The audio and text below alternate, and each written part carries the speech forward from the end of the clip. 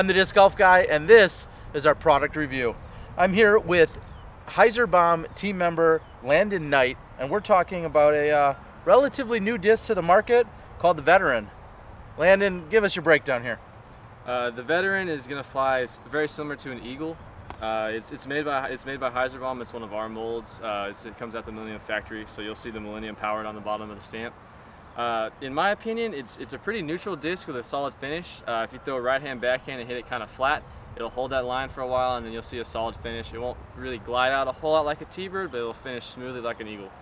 And if you were to turn it on a little anhyzer out of your hand, it'll hold that line for a while and has a real smooth transition back to flat, and then a soft hyzer finish again. Once you beat them in, if you've had them for like at least a couple months and got some wear and tear on it, you can hit them hard on a baby hyzer and they'll pop it, just go dead straight, solid finish down to the ground.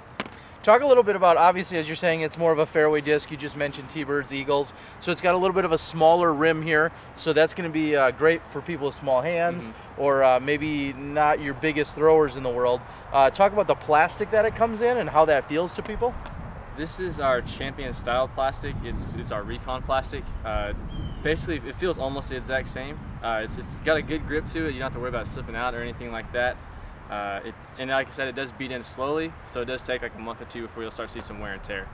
All right, and now when you're talking about different players that could go out and use this style of disc, give us that range all the way from amateurs to pros. Who might put this in their bag and why should they? Okay, just like any normal neutral fairway, it literally could be in anyone's bag from the day they start to the last round they ever play.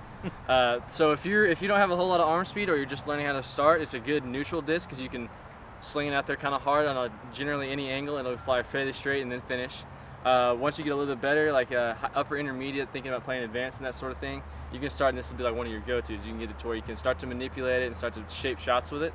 And if you're a pro, upper level, like playing really well and you have a good concept of angles and how to throw the shots, and you can do just about anything with this disc. Very versatile.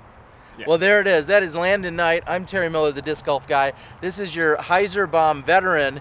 Go out and see if you can Hyzerbomb one of these today. All right. Thanks for watching.